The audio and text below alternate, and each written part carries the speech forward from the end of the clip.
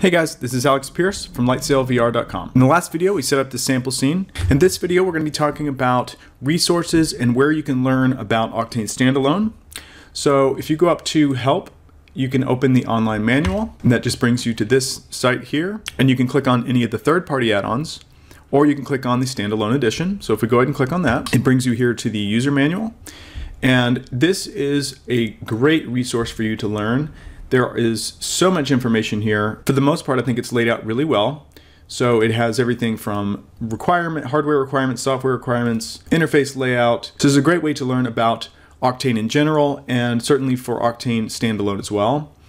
If we go to the index, we can search for things. So we could search for daylight environment. We can click on that and it will bring us to that part of the documentation. We can go to the glossary, we can search for something. We can see here render layers. It gives us the definition of render layers. The next resource is this site. I'll leave a link in the description. But there are a lot of articles that talk about everything from color management to caustics and ACEs, etc. And there's a lot of information on the Octane Render Standalone. So if you actually click on this one, there's a lot of information about using the standalone and the best practices and different ideas. There's lots of videos here that show you how to do stuff. I have learned a lot from this site and I keep coming back to this site. Another great resource is the Octane Render Discord.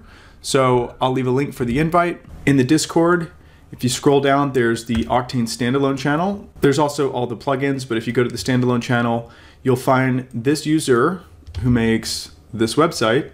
This is a great place to learn about Octane Standalone and ask questions. You can chat with me, you can chat with all these people and get some great information. You can search and then you can see where I was asking questions about the environment, but if you go back further, you can see all sorts of information.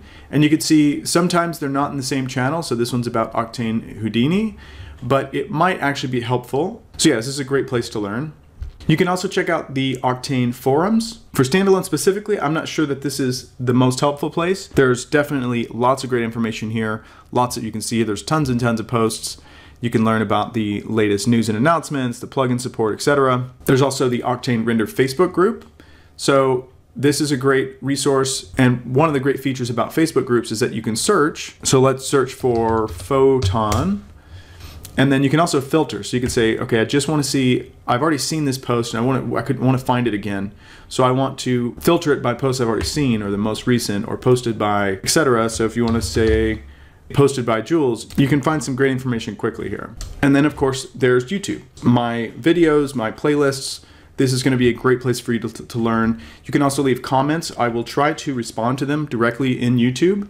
And also YouTube in general. You can search for Octane. You may have to get creative because most of the great tutorials for Octane are in Cinema 4D, and there are some in Blender as well, and a few other programs. So you may have to watch what people are doing in Cinema 4D and try to figure out how to recreate it in Standalone. Okay, hopefully you find these resources helpful. Let me know if you have any questions, if you have any comments. Make sure to subscribe, and I'll see you in the next video.